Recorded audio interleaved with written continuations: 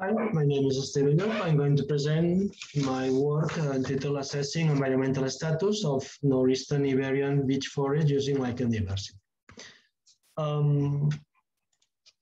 Beech forests are typical in temperate climates in Europe, as you can see in this slide, and they reach up to the northern area of the Iberian Peninsula.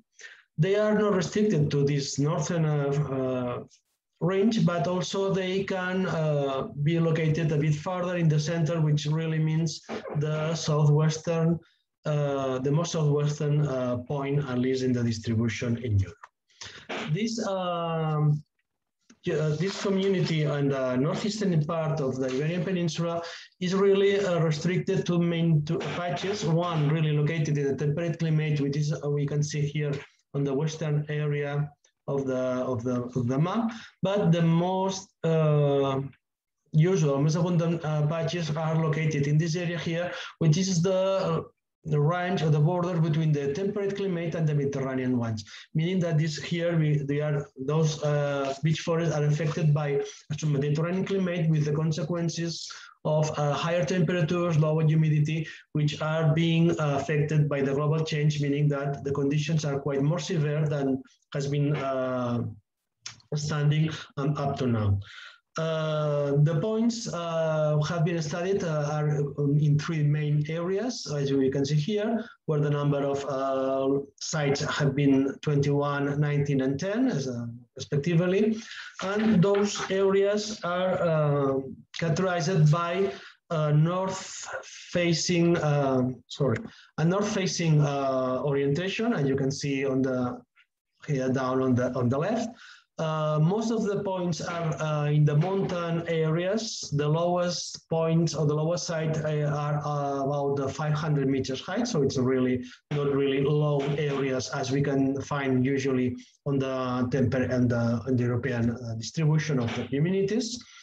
And another point has to be highlighted about this kind of forests. They occupy really steep areas on the distribution here in the northeastern Iberian Peninsula. As you can see, most of the points are about 20 degrees on a slope, but really steep, reaching about 50 degrees. That means really steep areas, difficult to work, and the characteristics of the soil are really different what it has been expected in another areas where the beech forest used to grow. Another characteristic of the sites we have analyzed has been the land use of these areas. To assess this kind of land use, we have made a buffer about 500 meters around the point. As you can see here, this is the point of the site, which means about 100 square meters surface. And within this buffer, we have calculated the area occupied by any kind of vegetation based on the information available on the cartography of the habitats of the Catalonia, which can be assessed in this point. And with that information, we have made a first ordination of the points based on land use, and we can see of how the points are really distributed, not really separating between the points, meaning that all the counties, all the areas have been studied really share the same kind of land uses in a general sense, but we can try to see if this kind of land use is really an effect on the communities. Lichen diversity has been evaluated using the LDB protocol established by ASTA and Clobated in 2002 and Stoffer in 2012, who has been compilated in the European normative and published in 2014. Apart from the lichen diversity, we have also classified the species into the ecological functional groups based in those authors. And this information has been included in order to evaluate and to see the differences, if there is differences between the sites based on this kind of ecological groups. The site has been classified based on two criteria. The main criteria, one of the criteria is the one defined by Isogron and collaborator 2007, based in LDB, which is defined as a naturality criteria, where all the sites are placed in a classes based on the number of the LDB. Otherwise, we have also defined a new disturbances criterion based on the abundancy of eutrophic lichens in each site, meaning that eutrophic lichens can reflect the disturbances which are affecting those communities. And in this case, it's not 3, but we have divided it into 4 classes, and we will see on the ordinations. When we have made the ordination of the sites in order to base it on the composition of the communities, not in terms of a species, but in terms of the abundancy of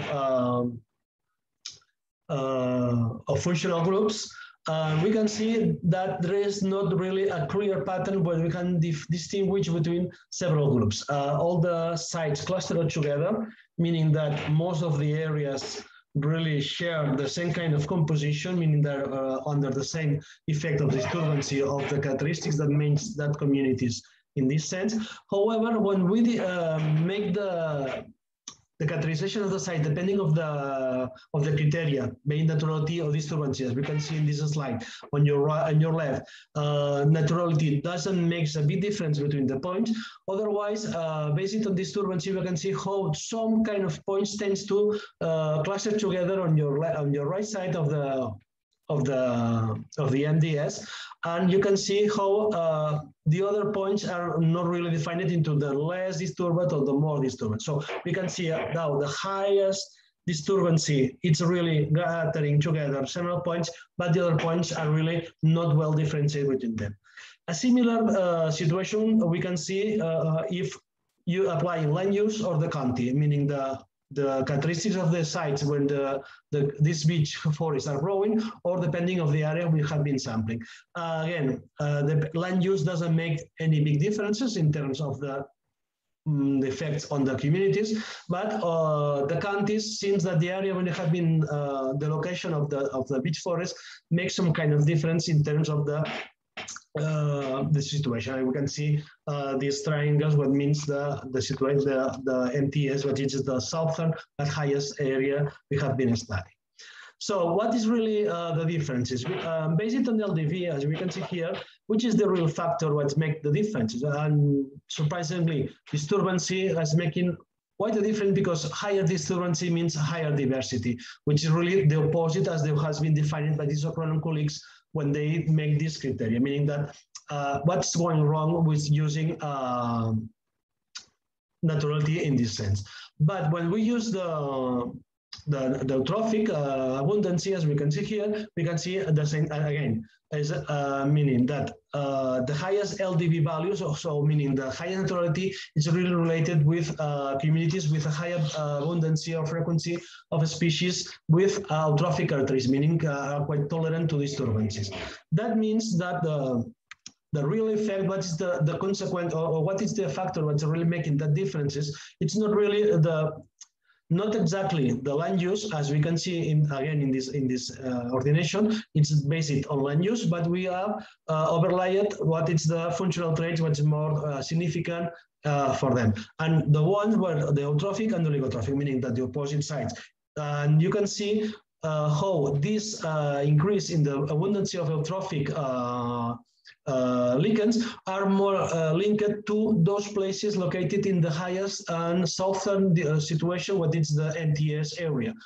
Again, this is more easy to see, or not, depends, about the fact that they are more in the with this green area, which means the cluster of this species.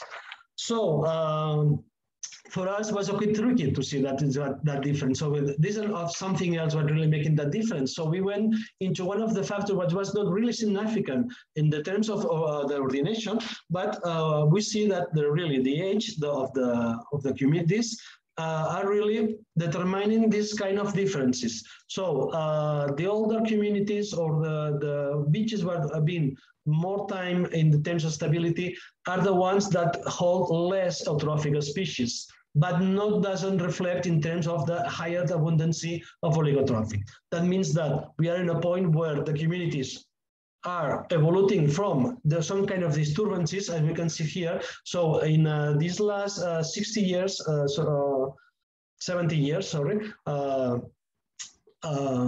we can see that the mountains have been evolving, so having reforesting in a higher extent. But all these areas are quite new, meaning that the trees are younger. But in some areas, that the one in the NTS, which is really the highest in the southern, the consequences of the management and the effect of the agriculture has been more extreme, meaning that some of the patches has not been able to recolonize again all the communities, so meaning that the level of the eutrophic species are higher than we expected, as we can see here in this graph, where we can see the ages, and when you can compare, seeing that these ones with all the olders is what holds less eutrophic species, meaning that has been recuperating from this disturbances effect being on the past, but the other ones are still evolving from these disturbances, but still being keeping by the effect of the agriculture and so on. So just to take home, to summarize this talk, so we have a communities based on a main or a more moderated situation, being mesotrophic, mesogryphitic, and eutrophic species,